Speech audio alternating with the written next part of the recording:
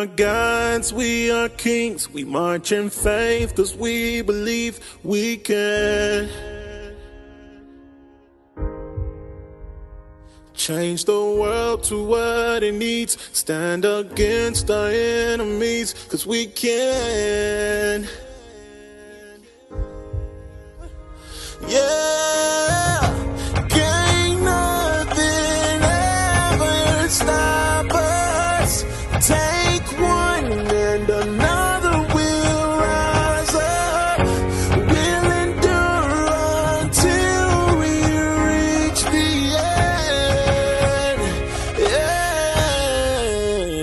end. We are gods, we are kings, demanding change cause we believe we can.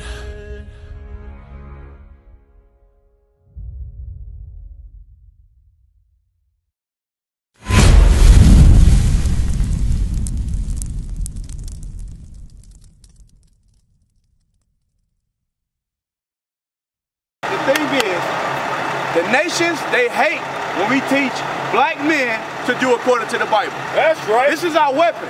But listen, if we was out here teaching y'all some nonsense, they wouldn't even be bothering us. Right. They wouldn't be bothering us if we allow y'all to walk by and say, black man, pull your damn pants up. If we didn't say that, guess what? They would not be bothering us. If we were to tell our sister that you're a daughter of Zion, that you should be dressing modest, they would not mess with us. Right. But the reason we are here teaching God's laws and telling you to repent and come back so you can get the kingdom, they gonna mess with us. Like the officer brought out earlier, it's a strange thing that we don't go after the riot and do all manners of evil. Right. It's strange to the other folks. But the thing is, guess what? They know as long as we in the midst of sin, they got us. Right. They got us right here. But when we come out of sin, we're gonna rise back to the top and we're gonna take the kingdom. Right. Read that. Psalm chapter 119, verse 9. Wherewithal shall a young man cleanse his way? Because we young men. How can a young man cleanse his ways? All right? You ever looked at yourself and like, how can I be better? How can I be the man that I'm supposed to be? You ever ask yourself that question? What's my purpose in life? You ever ask that question? Read that. By taking heed thereto according to thy word. To taking heed to what? To thy word. To thy word. So that's how we cleanse our ways. Taking heed to the laws of God. Right. That's how we cleanse our ways. Give me Deuteronomy 10 and 12. Because the thing is, as growing up as young men, we had grandfathers, our fathers, they never taught us the right way. They never taught us what's our whole duty. What are we supposed to be doing? They never taught us that. You ever been taught what you're supposed to be doing as a man or a man of God? Because I'm going to tell you an example. When I grew up, my dad taught me, oh, it's okay to have sex with as many women as you can. Right. It's okay to sleep with the other nations. That's what I was taught. And I know a lot of these other brothers was taught the same thing. Right. We was never taught God's laws. Right. We was never taught love your brother as you love yourself. We was never taught that. We was taught, hey, that brother get out of hand, you check him. Right. But the thing is, when we check our brother in the world, guess what they do? They get mad, they retaliate, they kill you. You understand? That's what we was taught. The brother step on your shoe, you get mad. You fighting. Yeah. That's what we was taught. We was not taught how to be a man of God. Read that.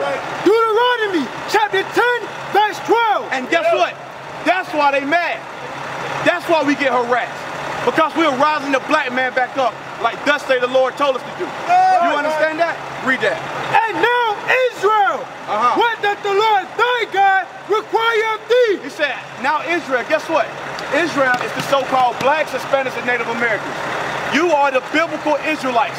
You are the sons of the living God. That's right. Read. But to fear the Lord thy God. So we are not supposed to fear man. We don't fear no man.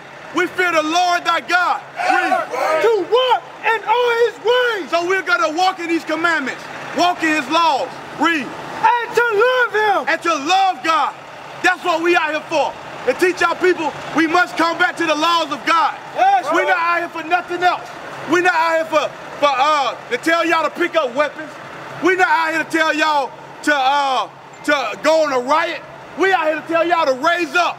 come out of the philosophies of America. Right. Read. And to serve the Lord thy God with all thy heart and with all thy soul. That's what we are here for. Because the thing is, we are comfortable as a people. We are comfortable living in America at the bottoms of society. We are comfortable living from paycheck to paycheck. But guess what? It's better than this. It's more to life than America. Give me Micah 2:10. It's more than life to waking up, going to school, learning about your oppressor and how he oppressed us. It's more to life than that. We can't be comfortable in this captivity. We can't be comfortable in this situation we're in. You understand that? You understand that, bro? We can't get complacent. We got to keep pushing. We got to keep pushing and get back in our rightful state. Read that. Micah chapter 2, verse 10. Arise ye and depart. It says, arise ye. You know why we got to rise up? Because we've been put down in slavery. This happened to us. We got to rise back up. We got to take back over our kingdom. We got to stop being effeminate ass men. We got to stop that. Rise back up. Know that you're a son of God. That you're a prophet of the Most High God. That you're a soldier of his army. Know that. Read. And depart. And depart. Depart from the ways of America. Depart from Christmas. Depart from Easter, Thanksgiving, birthdays, 4th of July. All that nonsense, depart from that thing. Separate yourself from that. You understand? Guess what? That's not in the Bible. That's not our custom. Depart from anything that go contrary to the laws of God. Read. But this is not your rest. This is not your rest. America, Babylon the Great, this is not your rest. This is not your kingdom. Read. Because it is polluted. It's polluted. How is it polluted? It's polluted because we follow the customs of the heathen. It's polluted because we can't rise back up as men because they had dumbed us down to be feminine men. It's polluted because we celebrate Christmas, 4th of July, Easter. It's polluted. Read. It shall destroy you. It shall destroy you if you continue to follow the ways of America. It's going to destroy you, black man, if you don't rise back up and come back to God. Why you think we killing each other? You think it's because that's something we just got in us? Hell no. They put that in us. They put hate your brother. They put, hey, if this brother right here lighter than you, hate him. They put that in your mind. Bring it up. You heard the story of Willie Lynch? The light-skinned, what they did, the light-skinned Negro would go in the house because he was light-skinned. The dark-skinned Negro, they'll put him outside. Guess what they call him? A field Negro. You understand that? If you was dark, you was called a field Negro. If you was light, they call you a house Negro. That's what they put in us. We never thought like that before. Because why? We knew Jesus Christ was a black man. We knew that the prophets in the Bible was a black man. They taught us that. That's why I say arise and depart. Because if not, it's going to destroy us. We all going to kill each other off if doggone we don't come back to God. Read. Even with a sword destruction. With a sword destruction. You understand that, bro? Let's get on that. Give me 1 Chronicles 7:14. 1 Chronicles 7:14. We got to humble down as men. We got to humble down. That's how we gonna receive this word, by humbling down. Read. 2 Chronicles chapter 7, verse 14. If my people, which are called by my name. So what name are y'all called by? Are y'all called African American or Israelite? You're a Bohemian. Okay, so out of all the teaching you was taught up here, you still don't know that you're an Israelite. So are you called by Bohemian or you called by Israelite? That's the question. You're an Israelite, that's right. You'll be from the mighty tribe of Benjamin. And you will be from the mighty tribe of what? Benjamin. Guess what? You're called by the name of God at that point. You're no longer called by the name of your heathen once you find out that you're a child of God. You no longer go by Bohemian. you go by Israelite from the mighty tribe of Benjamin. You understand that? So don't let nobody call you an African American or a Bohemian, a West Indian. You are an Israelite from the tribe of Benjamin. That's right. Read. And my people, which are called by my name. He said, my people that are called by my name, the Israelites, you black, Hispanic, and Native Americans. Read. Shall humble themselves. We got to humble ourselves to the word of God. Read.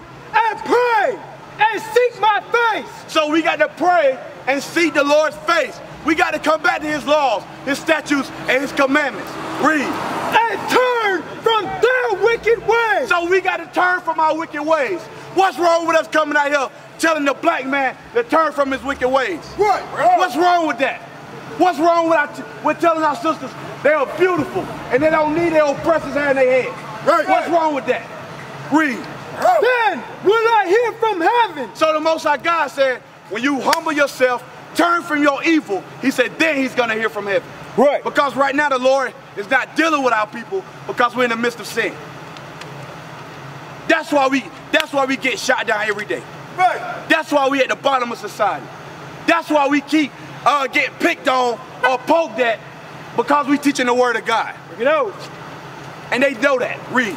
Then will I hear from heaven. He said then he's going to hear from heaven. Read. And will forgive their sin. Then the Lord is going to forgive our sin.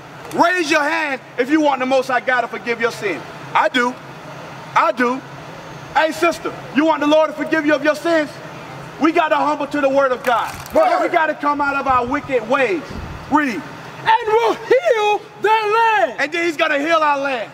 He's going to put us back in our homeland. Right. We're going to get our kingdom back. Right. The hell with this defiled place. Right. We don't want this kingdom.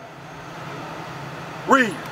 Now my eyes shall be open and my ears attent unto the prayer. So what is he saying? Until you come back to keeping my laws, he's not hearing our prayers. We can pray all dang on day, but until we humble down, come back to the laws of God, he's not hearing our prayers. Right. He said he's gonna be back. Read that part again. Now mine eyes shall be open. So his eyes gonna be open. He gonna see us in affliction. He gonna see us about to get shot down. He gonna see all of that. Read. And mine ears attent unto the prayer. So he gonna be attentive to our prayers. Until we humble down, come back to his laws, the Lord not even hearing those prayers. Give me John 9:31. Bring it out. Because if you don't believe me, tell the pastor to explain this.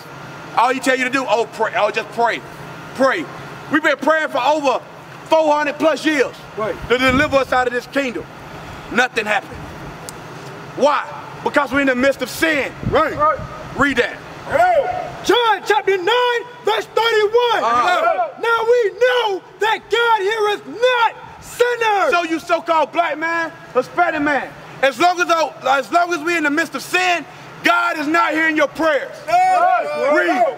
But if any man be a worshiper of God and doeth his will, him he heareth. So until you come back to the laws of God, the Lord is not going to deal with you.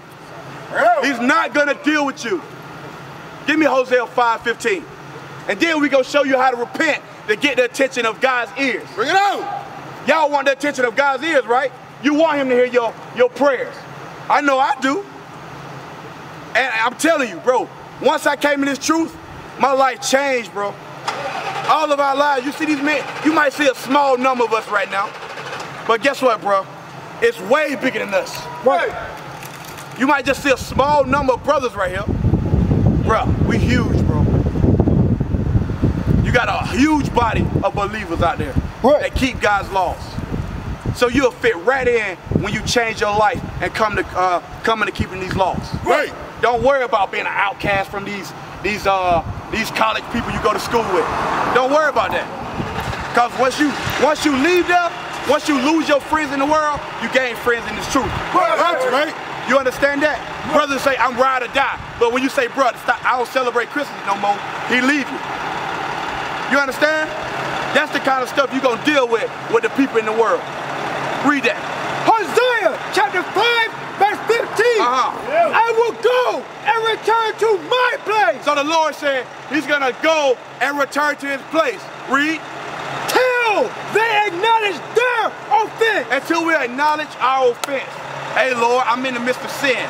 I'm in the midst of fornication. I'm in the midst of adultery. I'm in the midst of idolatry. Until we acknowledge that thing, guess what? The Lord not going to hear our prayers. You know what you deal with. Do you not know what you deal with? What about you, bro? You know what you deal with, what you battle with in your mind? You do, don't you? Read. And seek my face. So we got to seek the Lord's face. So we got to acknowledge our sins to the Most High God. He know what we got going on. Right. But guess what? Until we acknowledge him, hey, he ain't going to deal with us. That's what the Bible say. I didn't say that.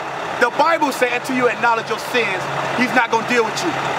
He say he's going to turn his face from among us. Read. In their affliction, they will seek me early. So I got a question. You ever seen on movies when brothers get shot down? What the first thing they say when they get shot? What they say? You ever seen a movie? For example, y'all seen Boys in the Hood? What happened when Ricky got shot? What his mama was screaming? Oh my baby, oh my baby. Ricky, you know what I'm saying? Oh Lord, my baby. That's what she'll say, oh Lord, my baby. Why? Why, Lord, why? It says in their time of affliction, they're gonna seek the Lord. Don't wait till you getting shot down or gunned down or the police come and arrest you to seek God. Right. Seek God before you even get to that point. Right.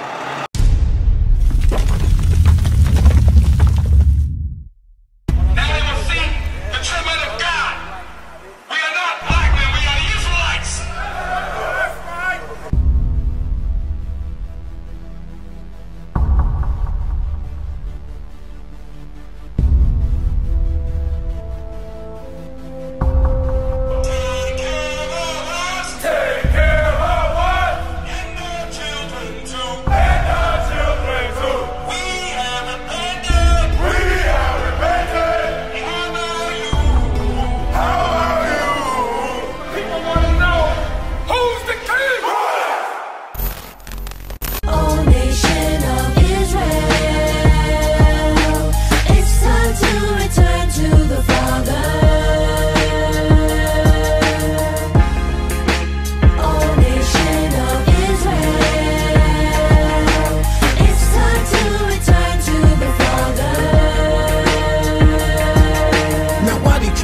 It's so hard to serve God. And why when I say that I'm a Jew, it sound odd. For years I've been walking around saying that I'm a black man. I ain't saying that no more, it sounds wrong, man. This is Bishop Nathaniel of Israel United in Christ. Please subscribe to our YouTube channels. Stay up to date with our latest events, music, and classroom lessons.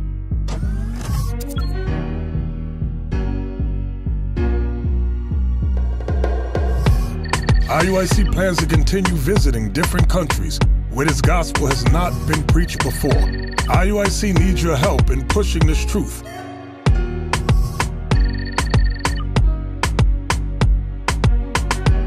So join us. Subscribe to our Instagram, Facebook, Twitter, and podcasts, and stay up to date with us.